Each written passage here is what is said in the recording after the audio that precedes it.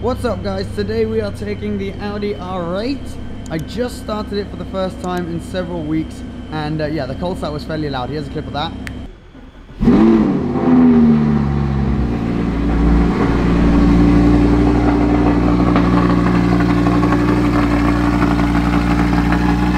We are taking this car today, which actually doesn't look too dirty. Usually when you leave it in the car park for too long, it gets pretty dusty. I need to get a car cover for this. But we are going to do a Q&A. Right then, Q&A in the R8. Now, I am going to stop in a little bit to read some of the questions that there are on my phone. But I've already seen, because I asked on Instagram and I had a little gander before I left just now. I have already seen that a lot of the questions are asking about Cole. Now, if you're new to the channel, you won't know who Cole is necessarily. Now, Cole is a good friend of mine who was helping me film and edit the videos for a while. So he was around for a year filming and editing the videos on this English channel, but then also the French channel. Now, recently he hasn't been in the videos, he hasn't been editing the videos, and just hasn't really been that involved in a whole project of YouTube. So I thought the first thing I would do, because it was probably in the title and thumbnail, is to address that, and then we can do all the other questions first. So all I want to say about that is that it is very exciting, very good news, and isn't anything that's ended on bad terms. Cole and I are still really, really good friends, and we should all be really happy and proud of him, guys, because Cole is getting married. So that is big news, massive news actually, and therefore obviously, you know, you're getting married, there's a lot of things to think about. He is going to go off and work on his own projects and focus mainly on family life now. So, you know, starting his own family, getting married and carrying on with that. So we had a conversation about it and we decided it was best, as far as YouTube was concerned, to part ways to allow him to go there. You know, he was obviously great for the channel, really helped out a lot, so will be missed as far as what YouTube is concerned. You know, he's still in my life, we're still really good friends, so he may appear from time to time on my Instagram and on YouTube, but we should just all be so happy. I know a lot of you were potentially attached to him and really enjoyed having him on the channel, but we, you know, we need to be happy for him. It's like when a family member is getting married or, you know, having a kid or something like that. You're just so glad and happy and relieved because, you know, it's a step I know he's been waiting to take for ages. He proposed. It's always a bit nerve-wracking. So yes, you know, we should all send him, you know, our congratulations for him and his fiancée, because they are going to be getting married in not too long even, actually. So that's hugely exciting, and I hope that clears things up as far as Cole is concerned. You guys may see him again, but yeah, I mean, pretty big change. Honestly, fairly unexpected because it all happened fairly fast with him and his fiancée, but that's when you know that sort of makes sense, and he's very happy where he is. So anyways, that was quite a long chit chat about that. I'm now gonna find somewhere where I can pull over, get my phone out, and answer the rest of your questions. Okay, so I'm gonna pull up the questions now, and I'm literally just gonna answer some of them, and we're gonna improvise. I haven't seen most of these before. Besides from your grandfather, how did you discover your passion for cars? So yeah, my grandfather was very passionate about cars. Sadly, he's passed away now, and he kind of, you know, gave that passion to my mother. So I always say that I got it through my grandfather, but realistically it was through the two of them. And especially because my sister used to have dance classes just on the border in a place called Beausoleil in France, on the border of Monaco. And we used to have to sit down and wait for hours in a little cafe next to there, and often I would do my homework. And if I finished my homework in time, Mum would test me kind of as a memory jogging exercise on car brands and then it became models. So at first it was, you know, look at that logo and then tell me what that is. So a car would come by and I'd have to say, you know, Volkswagen, Toyota, Mercedes, BMW, etc. And then eventually managed to get that, and then it became, you know, let's concentrate on models. And I think that played a big part in it. I really enjoyed playing that. And Mum has always been, you know, into cars, obviously more so now. But yeah, so she definitely played a massive part in that as well. Best bang for the buck sports car, entry level supercar. Now I still think, I'm obviously very biased, but I still think Lotus Elises are a great bang for your buck, because as a driving it's not the fastest, but as a driving experience, it's so raw and just it's just so nice to drive. Feels like a sports car. You know, you can take the roof off, you can make them very loud, 2 seats, looks really cool. I think Lotus Elise is a very good I mean, they're not cheap by any means, but they're a lot cheaper than other sports cars. I think secondhand, you know, you can start getting them for around 15,000, something like that. What did you study?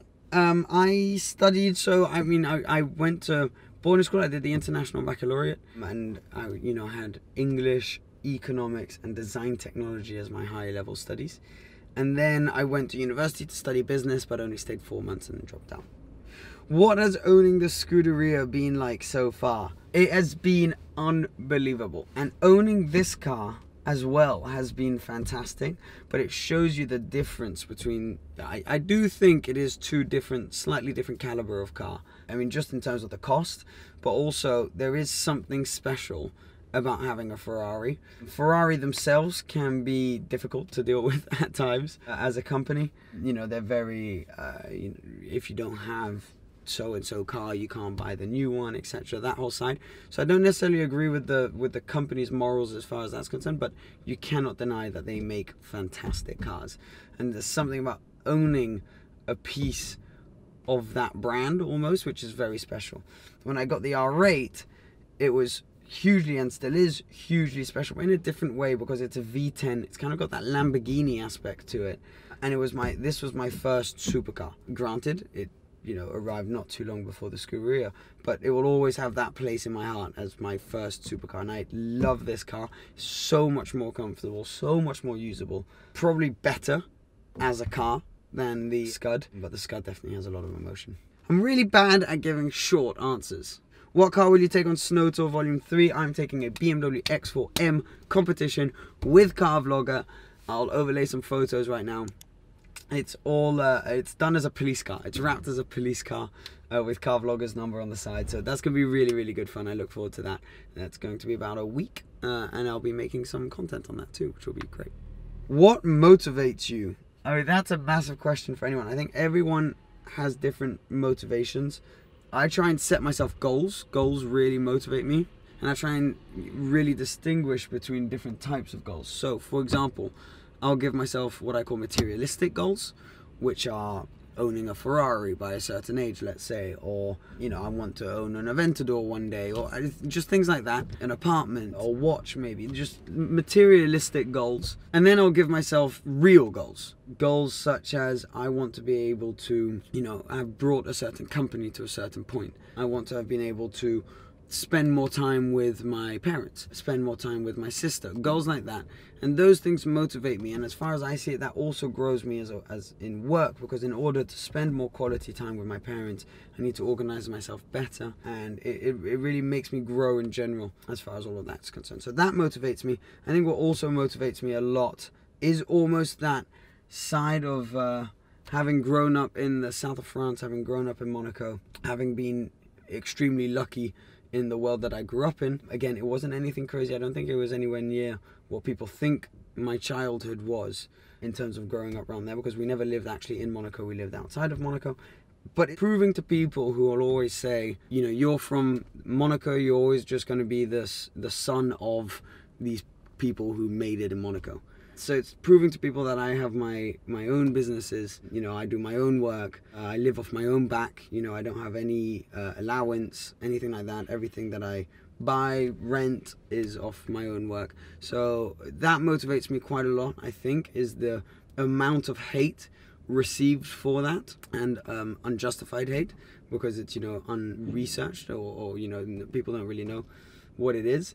So it's proving to people I want to build, you know, enough credibility and enough credible businesses and projects to prove people wrong as far as that's concerned. So that's something else that motivates me, and that's being me completely open with you. And I think, like anyone, you just want to succeed. And I think one last thing, which is going to seem like an obvious one, but I hate being bored. I really, really, really dislike not doing anything.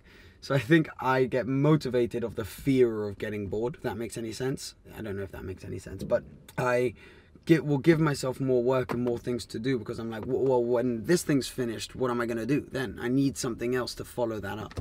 So yeah, that's another one of those. This is going to be a long video. Tips on how we can all afford an R8 and 430. I mean, a lot of what I said in the last question, but the main thing is, I think the 430 was the first time that I kind of realized, obviously I realized when I had the Lotus and the Alpine, and then I got this, that it was kind of, it was nuts, effectively, you know, that I was able to drive around in these cars. But the 430 was like a big shock to the system, where I realized, I was like, wow, this is insane, you know. I just cannot believe that this is happening. And it really proved to me, and I know it's going to sound cheesy, but it really proved to me that if you really believe in yourself and you're willing to put the work in, that you can achieve what you want to achieve. Because I never thought that was going to happen, to be completely honest with you. I did not think I was going to be anywhere near able to buy a car like that. Now, I don't want that to sound just like, oh, look what I've managed to do, but that's just me being completely honest with you. So I think, honestly, if you're willing to put the work in and you believe, that would be the first tip. Second tip is, you know, it's not as expensive as people think, so it depends how you buy the car. So like, I did not buy the 430 outright, I'm financing it. So, you know, people see the price of the car, you know, 180,000 euros, let's say, for a Scuderia. They just see it as that's a lump sum. Like, how did you make that 180 grand? Realistically, you know, you put a down payment down, 25,000, something like that, and you pay your monthly payments. That's all you have to do, really, to be able to get the car. Now, the problem with that is a lot of people will get cars when you can't quite afford it yet, because the running costs are very high. And, you know, if you can just scrape away the monthly payments, it's a bad idea. So obviously wait until you can afford that comfortably. But, you know, it's not as far, it's definitely not as out of reach as I originally thought it was. You start looking into ways and you realize that it's actually more possible than you think. So that, when I found that out, motivated me more, because, you know, if you're aiming for a goal which is so far away, you kind of lose motivation to get there, because you're like, oh, it's such a long way away. Whereas when you realize, actually, it's not as far as you thought, you really start pushing till you get there. And that's what happened to me. Right, I think we'll end there, because that was long. This is a long video now. But I enjoy these Q&As. These are the questions you guys asked me. If they were questions you didn't find interesting, I apologize. We can find another way of doing it next time. Maybe we can, you know, vote on which questions I answer. But those are the questions you guys put. There's a lot of French ones as well. But I appreciate you sending in any questions. Yeah, I hope you guys enjoyed this video, and yeah, gave you a little bit of insight of what's going on at the moment. So anyways, I'll see you guys very soon. Next big project, I'm off to Brussels, I'm going to Amsterdam, and then snow tour. So yeah, really exciting stuff, and then we'll be back with this car soon. So the next video is going to be a video talking about the next big modification I'm doing to this car, which is very exciting. So I'll see you there. Thanks guys, cheers. Please give this video a thumbs up if you enjoyed it. Subscribe if you aren't already, and I'll see you again very soon. Bye bye.